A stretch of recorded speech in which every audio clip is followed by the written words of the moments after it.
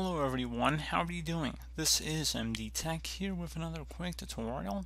In today's tutorial, I'm going to show you guys how to save a website as a PDF on your computer. So basically print as PDF. So this should be a pretty straightforward tutorial, and without further ado, let's go ahead and jump right into it. So let's say you want to use the Google Chrome web browser for today's tutorial, and you want to go navigate to the menu icon in the top right corner of the browser screen. It's three vertical dots. Go ahead and left click on that, and then select the option that says print. Alternatively, you could tap the Control P combination on your keyboard.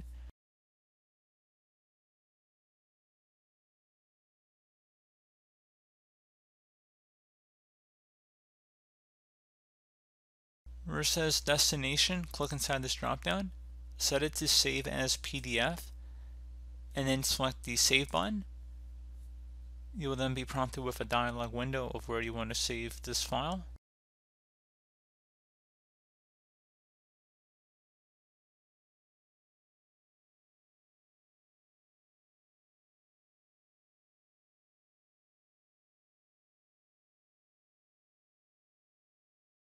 And there you go guys, simple as that. I'm just going to save it to desktop, and then if I close it here, and if I open it up, it should open up in Microsoft Edge since I do not have Adobe Reader on here, but we're going to go open it up in Edge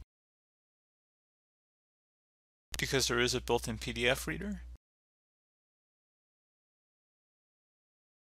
And there you go guys, you can see it is now in a PDF file format. It probably won't look pretty depending on what you're printing to a PDF, but generally speaking this is how you would do it. So normally, obviously, if it was just pure text, that'd probably be more ideal, but you guys get the gist of what we did.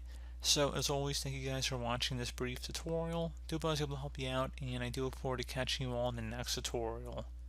Goodbye.